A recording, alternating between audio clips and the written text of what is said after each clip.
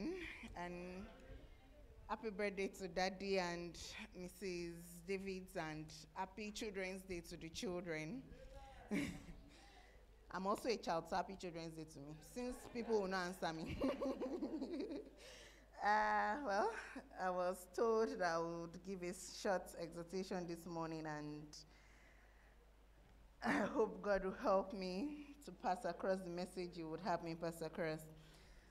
Let's start with praying. Everlasting Father, King of Glory, we worship you for this morning. Lord, as we are here at your feet to learn, we pray that you minister to us. You help us to understand that which you, Lord, will have us to understand this morning in the name of Jesus. All that we will learn here today, oh Lord, help us to be doers of your word, not just hearers, in the name of Jesus. For in Jesus' name we've prayed. Well, I'm to speak to the children and talking about walking in faith and not by sight.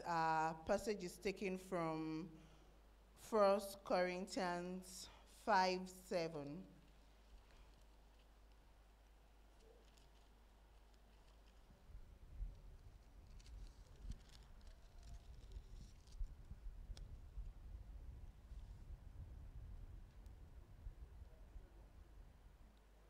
Oh, sorry, I've missed that.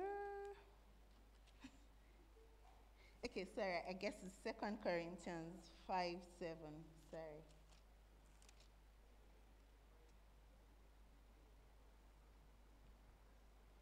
Okay, so it says, we live by faith, not by sight. So, saying that we live by faith and not by sight, I can remember that quite a number of times on this altar we've been told that as Christians, our currency, what we spend, is faith. And if we say we live by faith and not by sight, that means that we are not moved by the things that happen on this earth. We are moved by the word of God. We are moved by the things that the promises God has given unto us. I would like to take a study from the life of our father of faith, Father Abraham. He's someone that we're told that he lived a life of faith. Someone that when God instructed him to do things, he did them to time. He didn't waste time in performing all those activities that all those instructions that God had given him to do. The first instruction was for him to leave his father's house, his land, and move to another place, which he did and left with his brother or cousin Lot. And after that, we can see that he had a delay in giving birth. He was always bringing that to God and talking about it with God, and God always promised him. God gave him that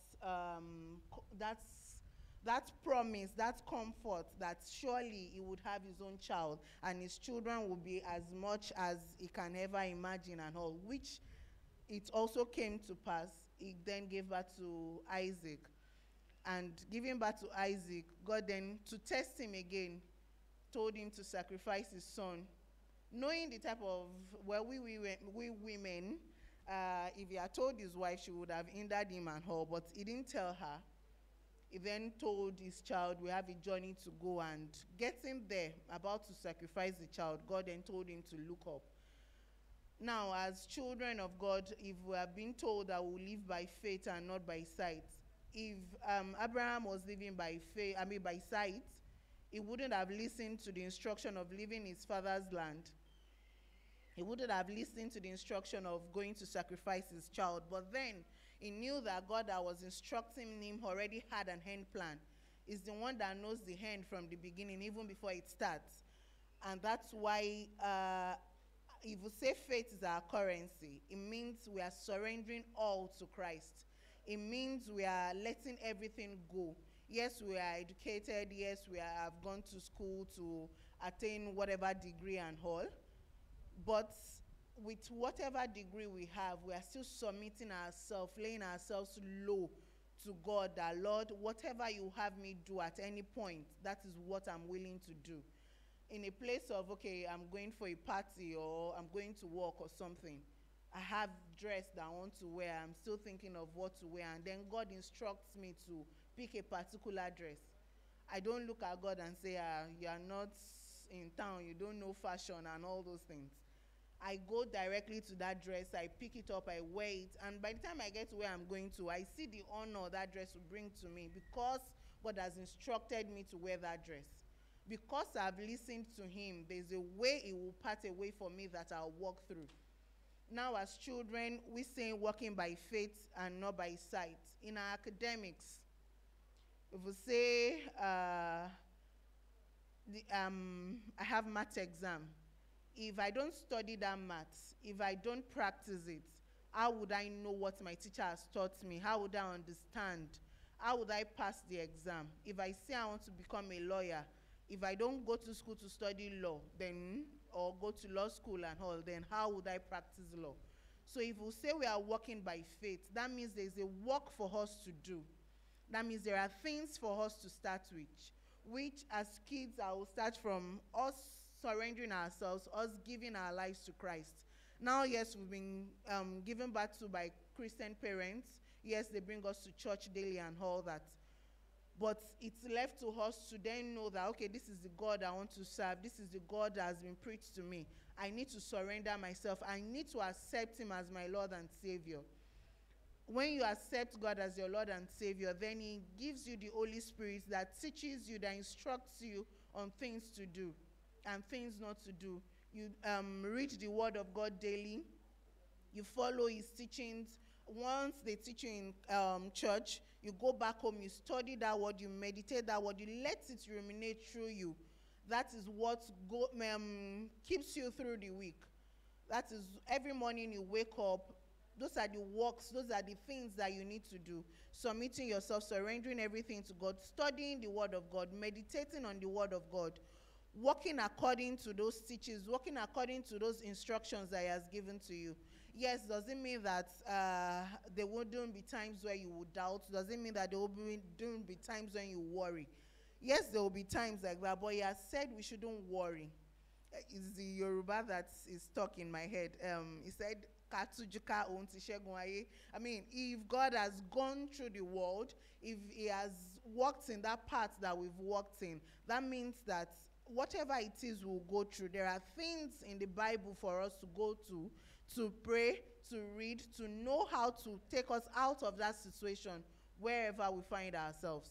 So we should submit ourselves, submit our worrying to God, and as we submit all those things, it has a way to help us come out of them.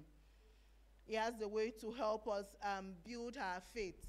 Now, yes, it says if we have faith as small as a mustard seed, then we can tell the mountain to move and it will move.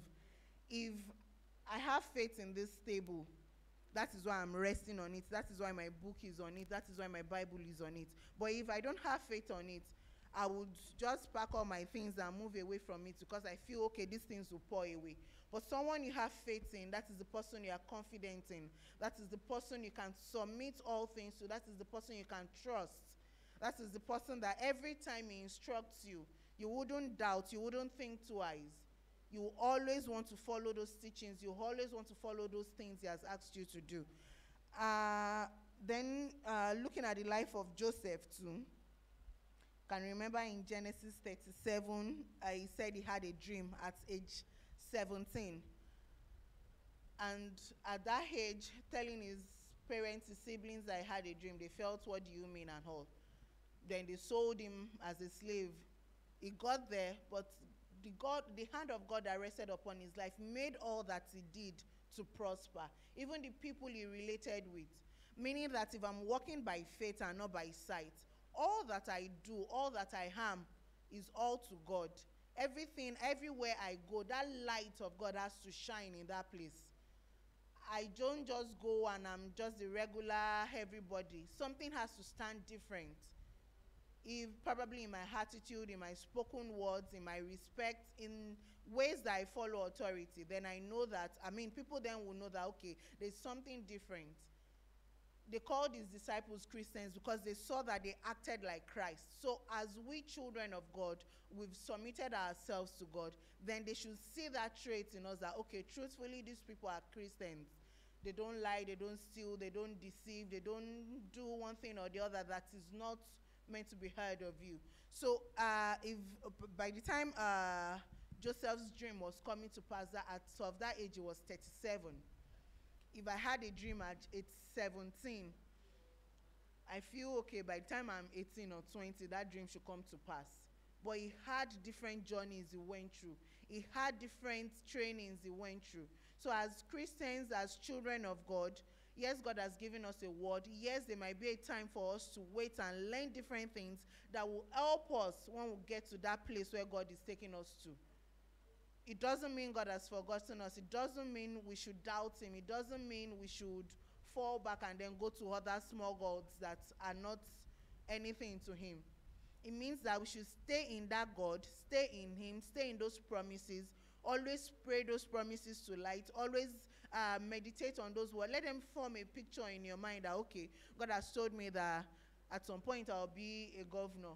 I don't just stay at home not going to school. I don't just stay at home not working, waiting till I become a governor. Well, if I become a governor and I've not gone to school, I've not done anything, what experience do I want to use to practice as a governor? So God told Joseph this. He gave him a dream until he was 37 before that dream came, from age 17. That's some years gone. But all the things he went through trained him to be able to function properly as someone that would help in the time of famine. Now they had famine, plenty, and not having plenty again. If he didn't go through all the troubles of being sold as a slave, of going to prison, would he have the qualities, the skills, the characters to function as the governor? So let's pray that God will help us at every point. We listen to his instructions, we walk by his faith, and when we get to where he's taking us to, we are able to profess show forth his life and function as his children. Thank you very much.